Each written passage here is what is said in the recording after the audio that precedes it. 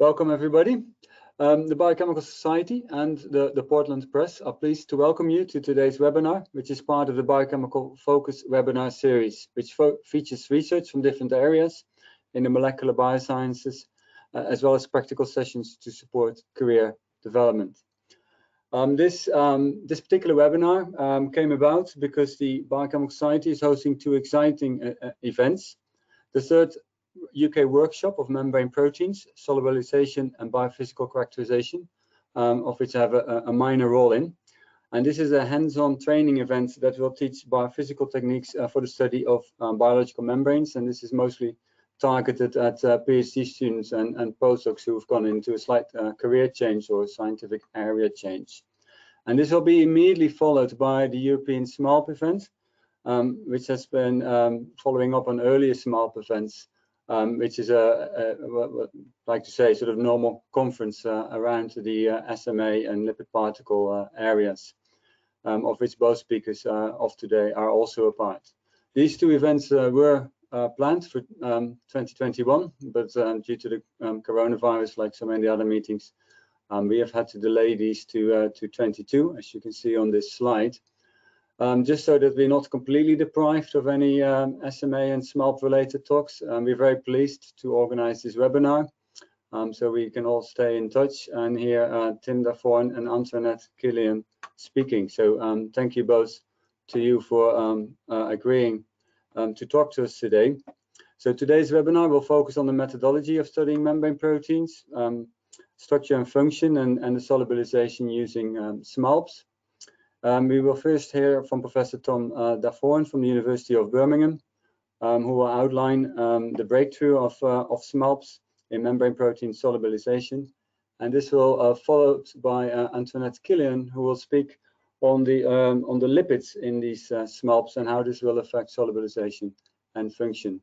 So with that, I would like to hand over to Tim, but before we do that, I want to tell everybody that questions can be asked at the end of the webinar. Of both presentations. So we will have both presentations of Tim and Antoinette, and then we'll do questions at the end. And please type any of your questions into the question box as shown on the image of your screen. And importantly, please say who the question is for, or if they're for both speakers today, you can also indicate that they're for both speakers. Thank you very much. And Tim, please. Can you see my screen yet? Yes, I can see your screen and it's in presentation mode. Right, okay. Welcome to my talk. I'm going to be telling you a little bit about how we use non-detergent systems in order to make membrane proteins. And in particular, I'm going to tell you about the SMALP system, which is something which we developed in 2009. As a biologist, I'm always interested in evolution, and actually what we see when we develop techniques is an evolution of techniques. And I was thinking about how to explain how our technique, the technique of SMALPing and more importantly nanodisc formation, has evolved across time. So I've taken this picture here. This is the evolution of the tree of life. Something that we as biologists study as our daily lives. And taking the same approach where we have time and the evolutionary tree, I've tried to map on what's happened with non-detergent systems and membrane protein production overall. So I start with the very beginning, the foundation of biochemistry in 1883, a date actually we could discuss itself in a webinar. And the early stages really were the development of detergents, and these are what majority of people still have been using in terms of protein production, and they've served us reasonably well. They've got the area kicked off, and in fact, it wasn't until 1986 that the first membrane. And just something I wanted, those of you who work on membrane proteins will be very aware of this. Membrane proteins are very difficult to work on, and that's a real indication there, which it took us until 86. Membrane protein were a solid. And then as things evolved, amphipoles became apparent, and people began to show that you could use polymers. And I would say this was the emergence of the detergent-free world. This is and there's a nomenclature issue here potentially, but really we were looking at different materials in order to make membrane proteins, trying to preserve structure and function, which is our overall aim.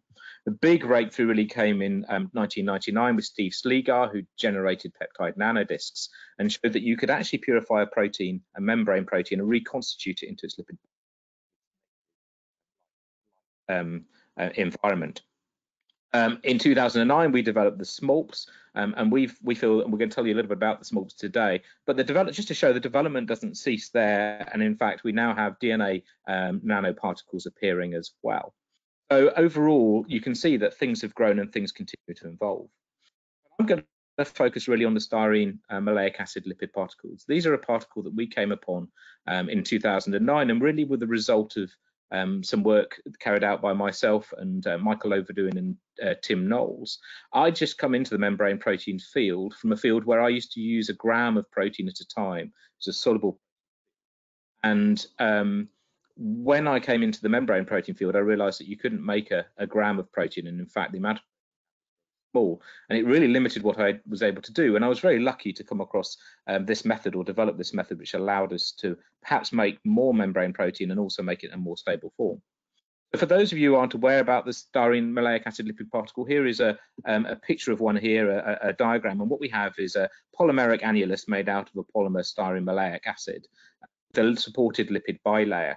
And you can see in here in the EM, you can see these individual particles. They're about 10 nanometers across. And the idea is that you can use this bilayer to support a membrane protein, and by keeping the membrane protein in that bilayer, you support native-like. Now, this is a schema as to what we actually do. So SMA is a polymer that you can get relatively easily. We call it a molecular cookie cutter. It's a very simple material to use. Here's a membrane in grey with our membrane proteins in colour. That's literally, you add the SMA to the membrane. It acts like a cookie cutter, circles areas of lipid. Now, in some places, it encircles an empty area of lipid, which is not much for anyone, but in many cases, it encircles protein. You can wash away the rubbish, and now you have a reagent that contains your membrane proteome, and hopefully, which you can then use for purification. And in fact, the method that we use is fairly straightforward. We like things to be simple in our world. So we take a membrane, we add the SMA polymer, and we clarify the solutions. Turn that membrane bilayer into a whole solution of. Tim, if I can briefly interrupt you. So we can follow it, but you are cutting out frequently. So if you could slightly readjust the microphone. Thank you very much. Okay, I'll try. Give me a moment. So we can follow it, but it is cutting out in and out all the time. Okay, I'll see if I can continue a bit louder and see if that works better. Thank you. So the aim is that we can solubilize the material, we can spin out the insoluble material, and then the material can be separated using conventional chromatography. And we published a paper on this in Nature Protocols, which shows how it can work. And there are a few key steps you need to be clear on, but importantly, you need to be low imidazole if you're using his tags, which is a real crucial thing to think about. At no point do we use detergent. The whole thing is detergent. So does it work for a wide range of materials? And the answer is yes. This is a range of proteins that we've worked on over a period of time. We've actually worked on a much wider range than this, but and it shows you the diversity of the samples that you can with 36 trans membranes all the way up to beta barrels, and samples from different expression systems ranging from E. coli through to mammalian cells, and different tags as well. You can see this continuing all the way down, and it goes on. And in fact, our latest record within the lab is 100 trans mem. So you can see it's got wide utility. What you produce, is a material of high stability. You can see here we have some stability curves. This is for a G protein coupled receptor. And what you can see is that we have a significant increase in stability over detergent. So this is temperature along here, and this is the amount of active protein left in solution. And you can see that we've got a reduction in activity in detergent compared to SMALPs. The same is true for incubations at 37 degrees, 4 degrees, and even freeze thaw, which means that we've produced a much more stable solution than you would normally get in detergent, which is a great advantage to research students working on this material, because it means that you can make your protein and still have a weekend and have it stored either frozen or at 4 degrees before you go off and do your science. And perhaps most excitingly, You can even make the material into a dried powder, which can be stored for a significant amount of time, or even transferred between labs as a dried powder. I'm going to give you a bit of an example, just a quick example of what you can use this for, using an individual protein that we've studied for. The protein we work on is a protein based in cell division. Here's an E. coli here, which is dividing, and what you can see coloured in the middle is division ring. That's a multi-protein complex, the divisome, which is formed in between the two new cells. They're beginning to divide. Supports the formation of a new membrane and a new cell wall. And we're interested in that particular complex because it represents one of the largest complexes for remodeling of membranes in bacteria. On the right-hand side, you can see a beautiful video, which is using one of the proteins fluorescently labeled, and you can see the formation of the division ring, first in the middle, and then you get a second division where it forms in the two daughter cells. Now, we're interested in the proteins and the mechanisms whereby that cell wall and that membrane is remodeled. Now, what was already known was that there's quite a big complex. You can see the complex here, and many of those proteins in that complex are membrane proteins, which is not surprising given that what you're looking at is a membrane remodeling type of function. So it's important that you understand the function of the proteins in their full length form in order to understand the divisome, because you have all these transmembrane units. And what we're going to talk about is ZIP-A, which is one of the smaller proteins. It's a single transmembrane protein, which actually anchors the membrane at the division site to the cytoskeleton. The cytoskeleton in this case is called FTSZ, and it's a tubulin homolog. Now you can see it in a more cartoon scheme here. You've got the membrane at the top here, you've got ZIP-A, which has a single transmembrane, a flexible domain, and then a globular domain, and that's bound to a globular fibrous protein. This protein, this scaffold, actually acts to pull the membrane.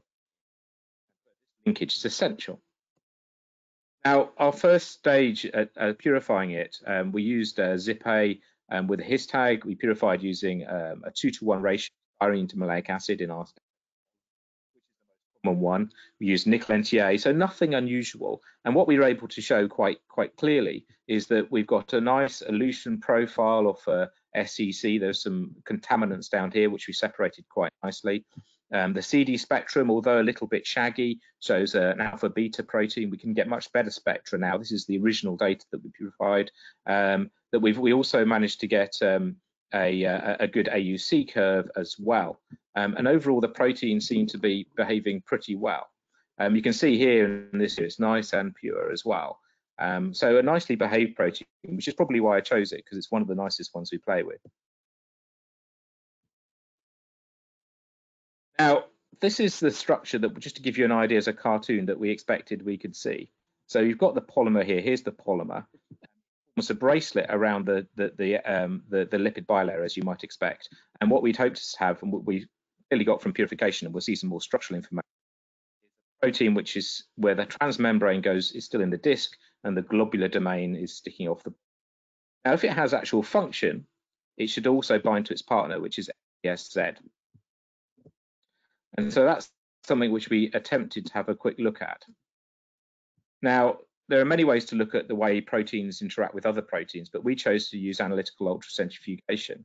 Analytical ultracentrifugation, for those who don't know, is a way of determining the masses of proteins in solution by measuring how fast they move in a centrifuge. It's a very pure way of looking at complexes, absolute mass, without any requirement to compare anything else. So you can see here, this is an AUC experiment, and it's a very simple experiment. In red, we have the partner protein for our ZIP-A, and you can see it forms a nice single peak. Think of this more like a chromatogram in some ways, or gel filtration. You can see we've got a clear peak at about 2.5 S, which is the measurement of mass in an AUC. And if you look at our small peak, we've also got a peak for our ZIP-A, which is at about 4 S. And what's really crucial is when you mix the two together, we get a peak at a higher S, therefore it's a larger particle, which shows that our protein in our small is forming a complex with its partner protein FTSZ. So we've got a really nice example that the protein has function in our disc. But we're also lucky in that there's a macromolecular change that occurs as well when we bind FTSZ. And this you can observe using EM. So here you can see some fibers of FTSZ. FTSZ will form fibers when you add GTP, like tubulin. And when we add ZIP-A, what's really beautiful is we see little dots appearing along the fiber as our FTSZ the ZIP-A has got a disc on the end because it's in a smolp, and you can see those discs appearing. See one here, one here, one here. Now, if you add even more, what ZIP-A does is it bundles the fiber. So again, you can see bundling here. The fibers are bundled together in the EM, and that's good evidence that our protein is functional. And we were really pleased to see that. What we can also do, and this is really leading a bit into what perhaps you'll hear a little bit about from Antoinette, is we've captured the lipids around the protein. Now, there's a question in our minds, which was at the site of division, we know that there's some enrichment in certain lipids. And the question was, have we captured that in our disk that were at the Now, to cut a lot of work short, this is a targeted mass spec study published in students, but to cut a long story short, using mass spectrometry, we were able to show an enrichment in cardiolipin. This is the cardiolipin peaks down here, and it was an enrichment against the normal lipids that you find in the bilayer. Now, that's really interesting because cardiolipin has the potential to change the morphology of the membrane. So we don't know whether maybe ZIP-A is bringing cardiolipin and changing the morphology, or whether ZIP-A is being moved to a place where the morphology is changing because the lipids have changed. But it shows that you can look at the lipid environment, which is something which I don't think you can do by other methods. Now, we decided to take this further. Now, I've got a little bit of a caveat here. Cryo-EM and the resolution revolution, some of you may have, now enables you to look at atoms. In fact, my wife is a cryo-electron microscopist, beautiful structures now using her EM systems. Now, this is done before those beautiful systems were available, but we asked the question, we use our discs to get some cryo-EM data. Now, I asked my wife whether she would be happy for us to put these in her machine, and she pointed out that at 50 kilodaltons, you'd never see anything. And this wasn't a Titan Krios, this is a much older machine. But we decided to give it a go anyway, and here are our particles. They're tiny, but what you can see is actually when you do the reconstruction, you get something which makes logical sense. You have a disc at the top. Remember, we have a single transmembrane in our disc. The disc is actually on its side, and then the bottom you've got a globular domain, which is the ZIP-A globular domain, and our structure, well, the structure which is out there in the database of the globular domain fits beautifully in the density. So we're really chuffed, and in fact, if you want to look around, there now really are using this method to get atomic resolution data on larger. We decided to push this further, and we decided to use other low resolution structural techniques. And to summarize this slide in a relatively short time, we showed that you can use small angle X-ray scattering, and this is a small angle X-ray scattering structure, and small angle neutron scattering, similar structures that all agree. They all have this two-lobe structure where you've got the disc at the top and the protein sticking out at the bottom. Really interesting with the SANS data is you can play around with the amount of D2O in the solvent, and by doing so you can actually remove bits of the structure selectively, so you can remove either the lipids or the polymer. And we did this, and what you can see is as you remove the polymer and the lipid, you start to see the protein. So that confirms that this density here is the protein density, which is a really lovely thing to do. It's like you dissolve away the lipids and you're just left with the protein. We're also able to try and do some structures of complexes. So this is a low resolution structure of our protein with the partner protein that is part of the cytoskeleton in coli. So this is the ZIP-A FTSZ complex, and really helpfully, FTSZ has a prong that sticks out, and you can see this up at the top, and then you've got a larger chunk at the bottom, which is the really nice way to look at complex. Bear in mind, this is with the membrane there, so it has the membrane context.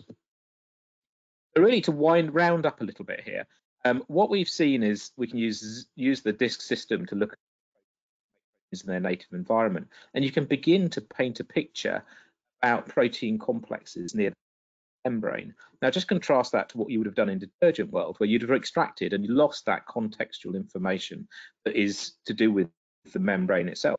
We can say with the SMALP is that membrane context around. So we were able to build this sort of schema for bacterial division, where we know this is the structure that we would have of our protein with the transmembrane unit and our globular domain of ZIP-A, that it forms this complex with a single monomeric unit of the cytoskeleton. There's actually quite a change that we noticed due to some other data in the length of this linker region. So when it's a monomeric complex, you get a short stubby linker, and then when you, as you polymerize this cytoskeleton, here's the polymerization here. We know the orientation of polymerization is dense, and this section lengthens. It's like it's being stretched because this should be forcing or producing some form of force to drive division, and that leads to the overall cell division. But without having the context of this membrane domain, we wouldn't have been able to get that information. That's really what I want to talk about. I think the key elements of the SMALP system, which is really important, is that preservation of lipids. I feel like it's us re-engaging with the fact that membrane proteins they don't survive alone. The membrane itself is an implicit part of the membrane. What you need is tools to understand that, and SMALPs really allow that. They allow you to make the protein with its native lipids into you to analyze the lipids that are surrounding the protein, and they allow you to look at the function and the structure of these proteins in their fully intact form. We no longer cut transmembrane domains of our proteins. We always work with them in their full form to get the truth about how biology works at the membrane. Now, this work, as ever, requires quite a lot of people, and just to summarize here, we have a big group in Birmingham who work on these. Sarah, Rosemary and Yupin did the work on ZIP-A. We work with biophysicists. Corinne is actually my wife, who did the cryo-EM, and Dave Roper, who's a microbiologist of some renown, who's really the driving force behind the biology of this system. Bob and Richard over in Manchester helped us collect data. Bath and with Karen and Cecilia did all our scattering work, and some work I wasn't able to tell you about was how we were able to look at the dynamics of the protein as well using computational methods with Sarah and Ben. And Anne at Lund was also implicit in helping us collect the scattering data. And that's me, I think. Thank you for listening. Can you see my screen? I can see your screen. Yeah, good. And I can too. Thank you. Yeah. So I first would like to thank Lars for inviting me. It's a real pleasure to be here and talk a little bit about our work in Utrecht. So the work I'm going to share today with you is the work, some of the work carried out by 6 very talented people in Utrecht. So Martijn, a technician who started out the work on the SMA. So he was the one to first visit Tim's lab and go there and try to isolate the KCSA channel. Then former master students, Stefan, Jonas and Juan. And I think most of the small people, they know Stefan because of his work with polysciences now. Helene, who's a former master student, and Adrian, who is finishing up his PhD the end of this year. Unfortunately, I would have liked to keep him longer, but most of you know Adrian as well because he has been presenting quite regularly at SMALP meetings. So the special thing about the SMA is that it is able to solubilize the membranes together with the surrounding lipids. And this implies that it acts on lipids, and it means that you can also make nanodiscs out of model membranes, out of simple model membranes. And also in these model membranes, you get very nice nanodiscs shown here. This is a negative stain EM picture, and then stained with tungstate. And then you see these nice rouleaux. The nanodiscs stack on top of each other. So you can see how, that they have similar sizes, so they're quite homogeneous.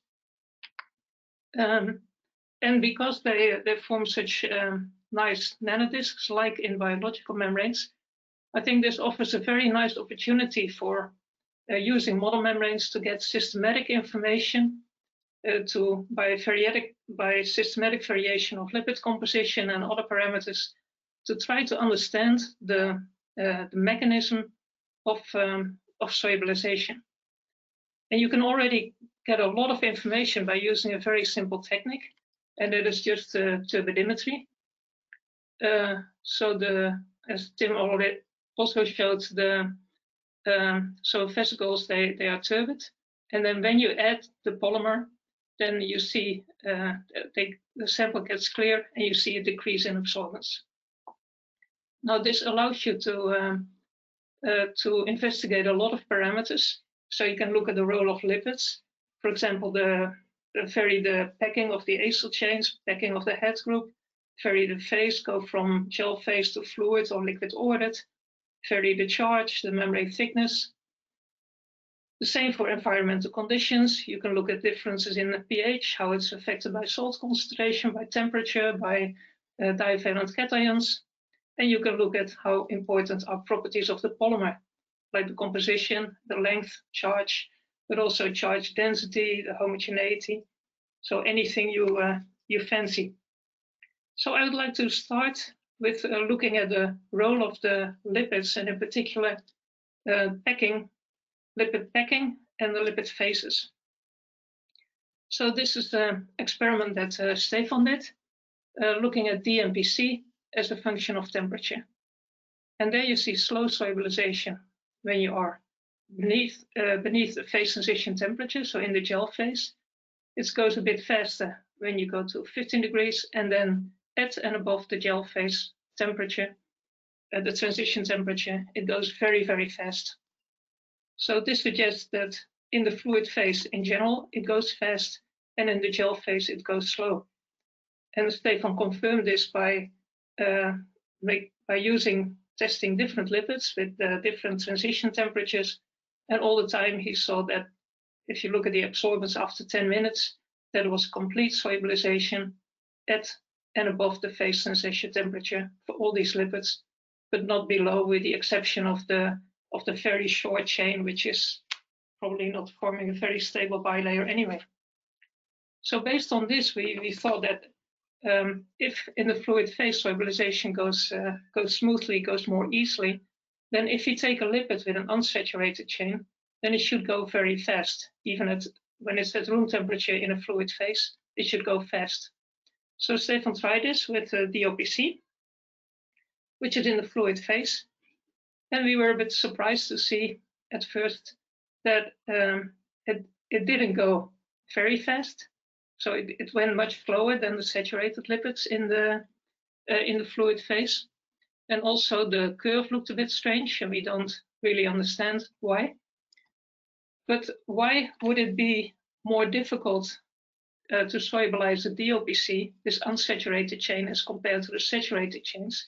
So we thought about this, and we thought, well, maybe if in the nanodiscs the phenyl group has to insert in between the acyl chains, then maybe this will be more unfavorable for unsaturated chains, because the packing, there's much less space in there, because the area that an unsaturated chain occupies is much larger than the area for a saturated chain. Now, how to test this? We thought about this and came up with the following experiment. So we took phosphatidylcholine, and then we incorporated lysolipid, lyso-PC, so the same head group but only one acyl chain. This by itself likes to adopt curved structures, and it can be included in the membrane. And then, of course, there's much more space between the acyl chains, but not between the head groups. If you incorporate a PE, phosphatidylethanolamine, this has a relatively small head group, likes to sit in structures that have in which it can adopt this shape. But if you put it in membranes, then the acyl chains get squeezed together much more, so you have a much more tighter packing in the inner part of the membrane.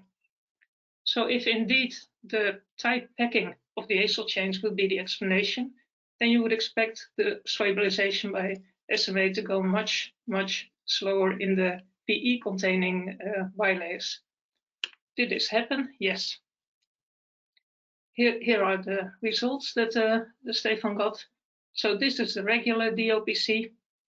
When you include a lyso-PC, much more space between the acyl chains, it goes immediately very, very fast. But when you include a PE, which has tighter packing in the acyl chains, then it goes very slowly. So this brings me to like a model that Stefan then proposed that also based on many more experiments, that there's a first step in the solubilization is membrane binding. And the parameters that are important there are the SMA concentration, the salt concentration for which we found an optimum, the pH where there was also an optimum, and if you have negatively charged lipids in the membrane, then as you would expect, it goes slower. Then there's the second and the third step. So the second step first, like some kind of membrane perturbation. We don't know what it exactly means, but it's necessary to go to the formation of the nanodiscs. And these two steps, they will depend very much on the lipid packing. So the tighter the packing, the more difficult these steps are. But they will also depend on bilayer thickness. So the more thick, the thicker the membrane, the more difficult it is to rupture it and to form these nanodiscs. I want to focus now a little bit on the polymer, and especially on the role of the length of the polymers.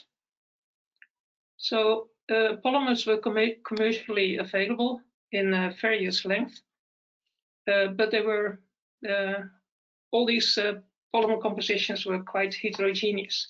So the average length that were available, 120 kD, 80, 24, and 10 kD, were tested all by Martijn in the group.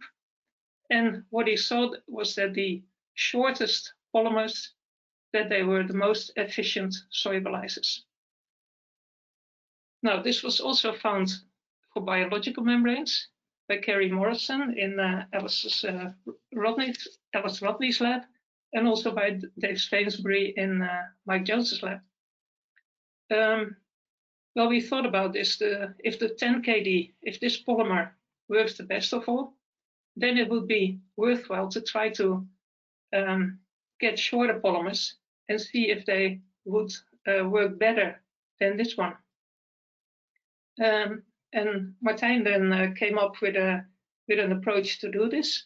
So the polymers are all very well soluble in acetone, but if you start adding hexane to the acetone, then first the longer polymers will precipitate out, and then if you add more and more hexane, more and more shorter polymers will precipitate.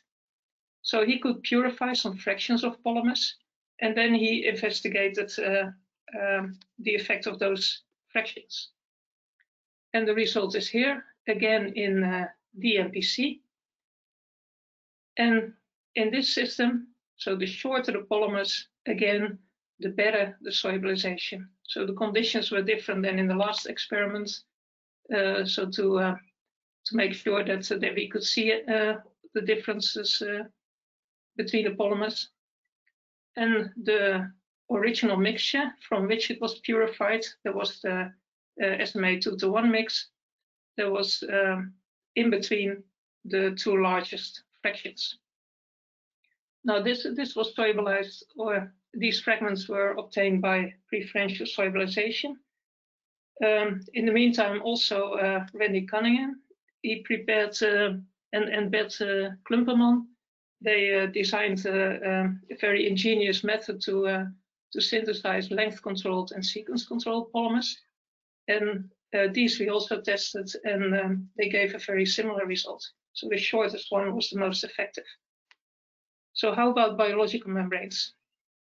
If you now look at the polymers, and this is an E. coli membrane, it's a membrane preparation of E. coli, then we again see that the largest one is solubilizing a bit.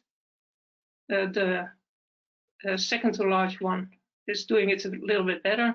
The SMA mix is in between. But now the two shortest fractions the 1.4 kD and the 1.1 kD, are very ineffective.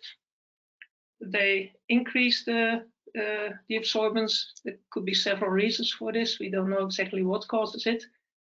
But because to make sure that this is not an artifact, because we are looking at some OD artifact, we also wanted to see whether how this length dependence was reflected in solubilization of a membrane protein. So we looked at the KCSA protein, sort of pet protein of us, expressed it in KCSA, and looked at the solubilization efficiency of the different fractions. And like the OD measurements, so there was some solubilization for the 4.6, much better for the 2.41, the SMA mix in between, and no solubilization for the shortest ones. So how can we explain this difference between the model membranes and the biological membranes, and how can we explain the length dependence at all? We are still working on it, but our tentative working model at this moment is the cooperativity hypothesis.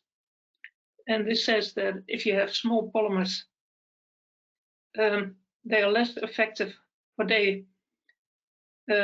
if you look in biological membranes with small polymers, they can be less effective because perturbation of the membrane, enough perturbation of the membrane to get a nanodiscs is more difficult in biological membranes than in model membranes. And this perturbation requires a concerted effort, so cooperativity of polymer units. And this happens more easily, or this is too difficult when the fragments get too short. And when you go to longer polymers, then our hypothesis is that there's a loss of efficiency because these polymers, they each do their own thing and they don't cooperate efficiently anymore, and they may even start to get entangled, and then you get steric hindrance. And then, depending on the membrane system and how difficult the membrane perturbation is, then you get a size that is perfectly right for the system, just the right length, the Goldilocks length, and with this, then you can most efficiently extract the proteins. So then if you extract the proteins, you get the nanodiscs. Now there are many exciting new developments in the field, many papers coming out doing fancy things with looking at membrane protein structure and dynamics, and very interesting work. But I would like to give a few examples of what you can do with these nanodiscs based on our own work on KCSA. So first, the KCSA nanodiscs, you can of course characterize them easily with electron microscopy, and you see the 10 nanometer particles. You can do circular dichroism, very nice CD spectra showing an alpha helix, very similar to what you would get in DDM. And you can look at stability as a function of temperature. And you see when you go to higher temperature, even 95 degrees, which is pretty high temperature, the alpha helix is still intact. But if you do the same for the KCSA in DDM, then it loses most of its structure. Now, recent experiments, which I'm very excited about, carried out in the lab of Philip Kukura together with Anna Olerinova. They developed a new method called mass photometry, which is a method based on it's a single molecule method based on light scattering, and you can get information about the size of the particles, of individual particles. And what they saw was for these KCSA containing SMALPs that they were about 250 kD in weight. So Adrian then analyzed these particles biochemically and determined the protein lipid ratio. And he found a protein lipid ratio of about 1 to 40, or a tetramer lipid ratio, I should say, about 1 to 40. And there was only one likely way in which, based on this, the nanodiscs could be composed, and there would be two KCSA tetramers, about 84 lipids, and about 10 polymers. So if you would have one KCSA tetramer, then you would need about 200 lipids, and that is very much deviating from this value here. And if you would have only, or if you would have 3, then you wouldn't have any lipids anymore, so that also wouldn't fit. And of course, this 30 kD is an assumption, but it won't deviate more than, it won't deviate too much from that.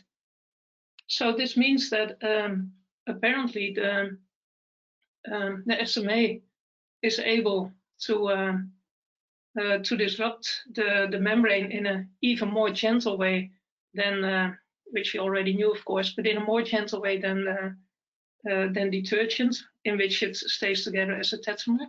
We know that in biological membranes, KCSA can form those superclusters, and apparently some of those are, those are preserved as dimers in SMA solubilized nanodiscs. Then another short example, so the biochemical characterization of the lipid composition, very similar to what Tim showed.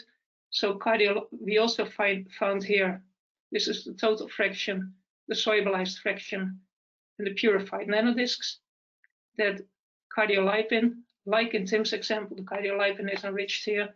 So we found a little quantification, a little bit enrichment of cardiolipin in the nanodiscs, and also of the negatively charged Pg and reduced Pe. So that could mean that the KCSA is actively recruiting those lipids. And this would be in line with studies by Tony Lee based on fluorescence. But it could also mean that the KCSA is preferentially partitioning at the poles in the E. coli. There is also enrichment of cardiolipin and Pg. And the final thing I want to show is then the functional characterization. So KCSA is a potassium channel. When you add the nanodiscs to one side of a chamber separated by a lipid bilayer of E. coli lipids, then a few minutes later, you can see conductivity traces appearing, and these are characteristic of KCSA. So it's incorporated in a functional form. And the implication, of course, is that this is an example that we have spontaneous transfer. So if the KCSA is added at this point at pH 7, it needs pH 4 to be activated, and the pH 4 is needed at this side of the molecule. So it means that these traces are coming from molecules which have translocated with their C terminus and their N terminus across the membrane. So I would like to leave this for the experiments, and then briefly look at the future, because I think there are lots of exciting things happening in the field of the polymers. And I think the big challenges will be to really understand the mechanism of solubilization, so the roles of the membrane, the polymer, roles of environmental conditions. Also to understand what determines the properties of the nanodiscs.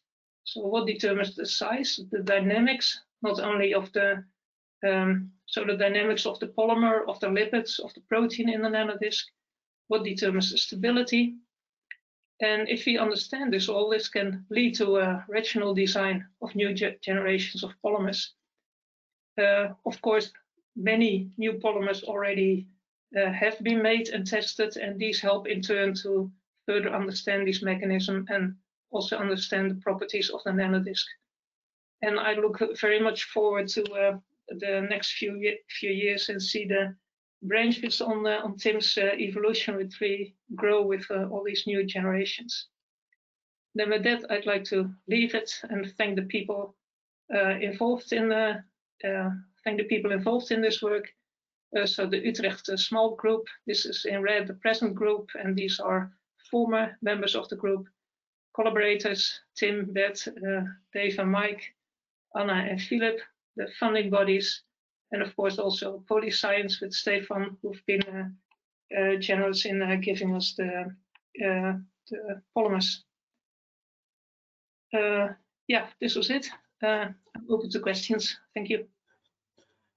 Thank you again, both Antoinette and Tim, for two wonderful talks. We have several questions in the question box, but to all the audience, please keep those questions coming. The first couple of questions are for Tim, because as the questions sort of appeared during the presentations, you know, Tim spoke first. Tim, I understand you've changed your camera, so maybe you can say something to make sure that the camera, not the camera, sorry, the microphone works now. Does that work? Is that any good? Yeah, we can hear you well.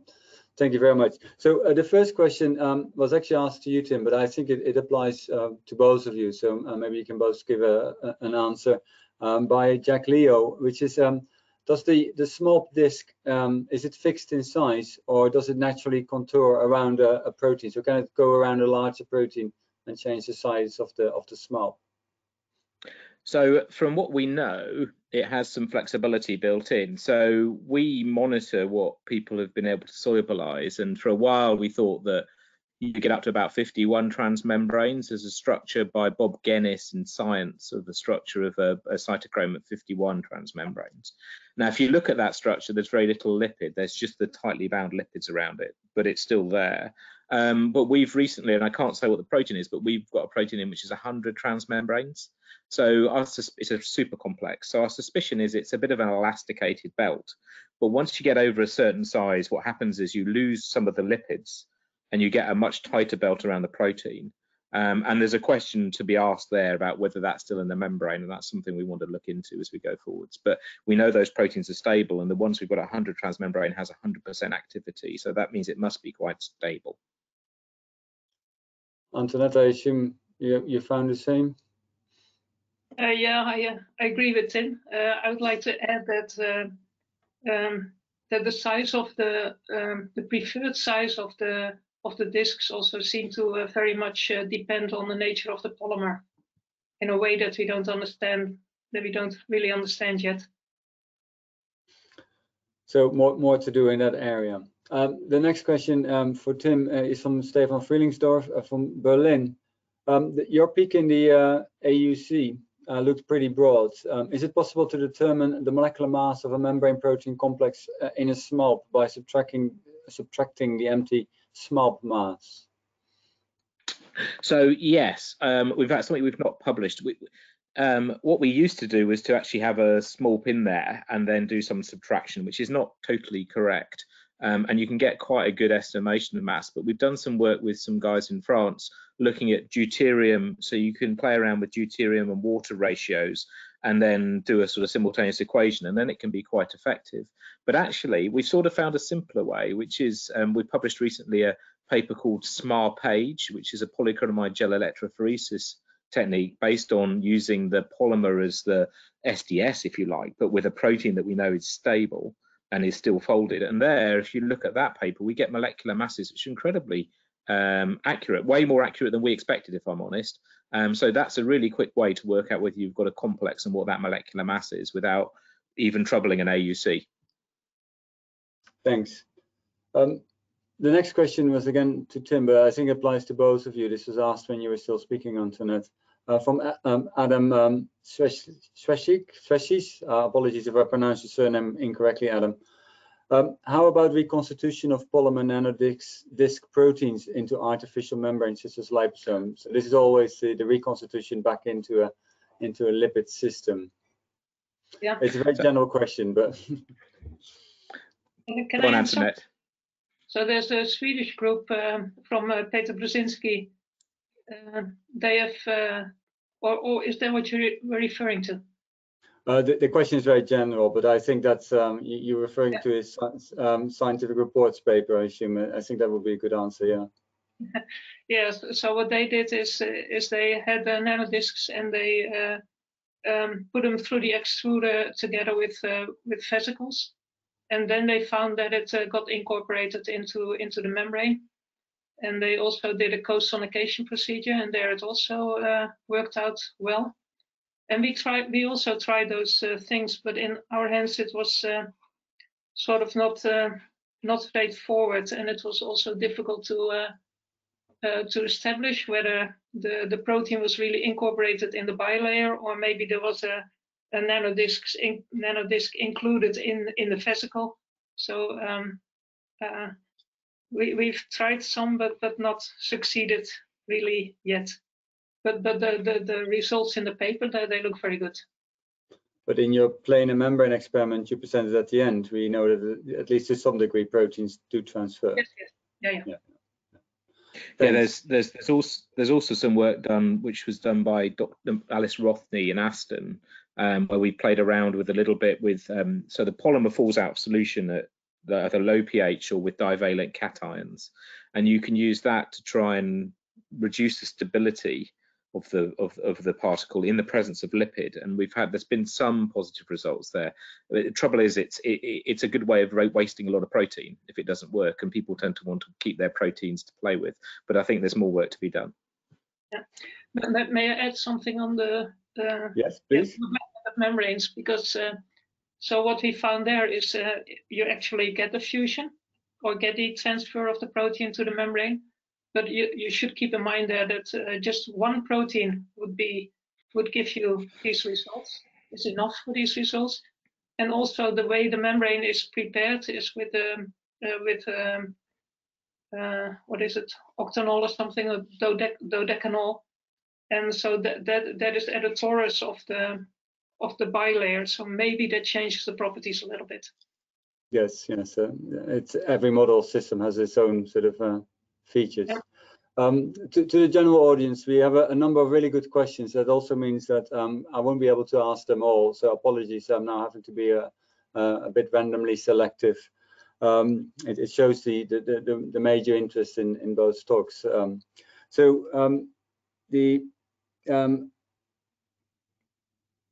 Yes, so a question from Antoinette by Sana Amyo. Again, apologies for my pronunciation.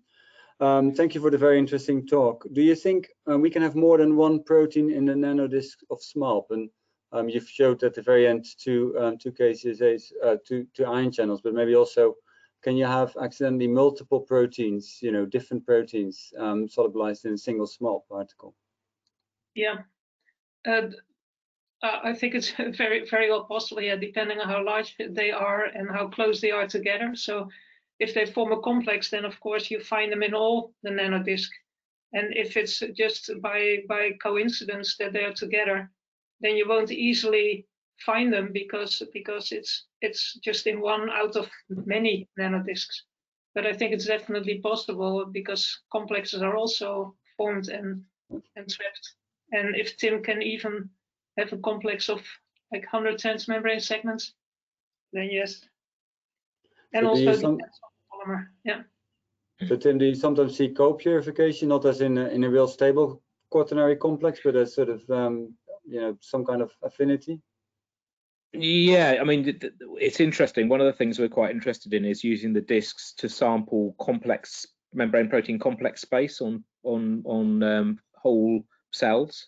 So I think you really do get a snapshot, and because it's quite elasticated, you get a snapshot of all the different complexes, and then it's about deconvolving them. So we've actually been doing some work on COVID, and you can begin to pull out complexes there that you didn't expect. You can pull down ACE2, and you can get other proteins that bind to it as well. So I think it's a great opportunity. In some ways, it does away with the artifactual issues that you get with cross-linking. Because if it's in the disk and you find a lot of it, it's probably a real complex, I think. Thanks. I'm going to a question of Annalisa Möller, because she has a similar issue that we have tried to battle with, is that for Tim, is it possible to prepare SMALPs from mammalian cell lines expressing a transmembrane protein having a strap affinity tag? Is a his tag for any reason better than a strap? So we have done it. I'm not sure. I think it was from we're not sure which cell line it was from. And what we noticed was the strep had a massive affinity for the for the resin. So my student was doing it, and she got no protein out and couldn't work out where it had gone. And an old biochemist trick is to take a bit of the resin and run it on the gel, and there was a huge amount of the material still stuck on the gel. So there's your question as to whether it's affinity bound or whether it's just aggregated. But she added more of the release ligand and out it came. Now that's a once, not every time, but she needed something like 5 to 10 times more of the affinity ligand to knock it off. So I'm not sure why that is. It may be that there's also, and you also, what I can give as a hint is if you do get non-specific interactions, adding some arginine, which is again an old biochemistry trick, will really help knock things off columns. It really aids it, and we've done quite a bit of that. The polymer can be quite sticky if you think about it, because it's got quite a lot of charge. So I think, yes, we use his tags because the lab uses his tags, and we've got protocols that work. Okay, but other tags might also work. A question from Sayed Tabe for Professor Killian. Do lipid nanodiscs fuse together and form larger ones upon dilution? I assume this question is for after the initial SMALPs are formed, if you store them. Can you repeat? Okay. So the way I understand the question, if you have two nanodiscs which are initially formed in solution, could these fuse to create one larger nanodisc? So could there be, lateral interaction between proteins on longer time scales, or once the disc is formed, it's really stable, at least kinetically? I think this is one of the. It's relatively stable, but these are things that are still so very little known and explored about the dynamics. So we know that there are dynamics that the polymer can go off and go on, and also lipids can exchange between nanodiscs. And I wouldn't be surprised if fusion is also a possibility, depending on the stability of the system, depending on maybe the bilayer composition, the polymer composition, the excess of polymer. So there's lots of parameters involved, and I think there's much more studies to be done. Okay. A question from Alice Rodney, which of course is well known to both of us, to all of us. To Antoinette again, do you think the same medium-sized polymers are optimal for the different biological membranes? So we're comparing bacteria, yeast, mammalian cells, and so on. Or might there be a different optimum for all these membranes? I would think there might be a different optimum, because E. coli lipids, they are very rich in PE. So they're much more difficult to solubilize, I think, than most other biological membranes. So there may be a difference. Yeah. Okay, thank you. Okay. Yeah, we've run out of time, I'm afraid. I have several interesting questions still on the chat here, but we're reaching 4 o'clock. I want to do a couple of closing announcements. So of course, thank you again, both speakers, for your wonderful presentations and the conversation that happened afterwards. You can follow both of you on Twitter and tag them please in your comments, and as well as this presentation today, because it's recorded and can still be seen afterwards. For the audience, if you have any ideas for a topic to be included in a future webinar series, please do let us know. You can submit webinar proposals on the website of the Biochemical Society, and it's pretty straightforward, as I've also found out when I proposed this particular webinar. The next biochemistry focused webinar series is on the 15th of April, where we welcome Dr. Stefan Uphoff, the winner of the 2020 Colworth Medal, to present his award lecture on DNA repair and mutagenesis in bacteria. So please register for that. And then finally, I want to highlight that it's more than ever to stay connected. So joining the Biochemical Society community of researchers and specialists is a great way to stay in touch with all our fellow researchers and the wider society of scientists. So please do also consider becoming a member of the Biochemical Society if you're not already are so, which gives you exclusive access to a wide range of grants and bursaries, and personal online access to 2 journals. Thank you all for your contributions, and goodbye until the next webinar.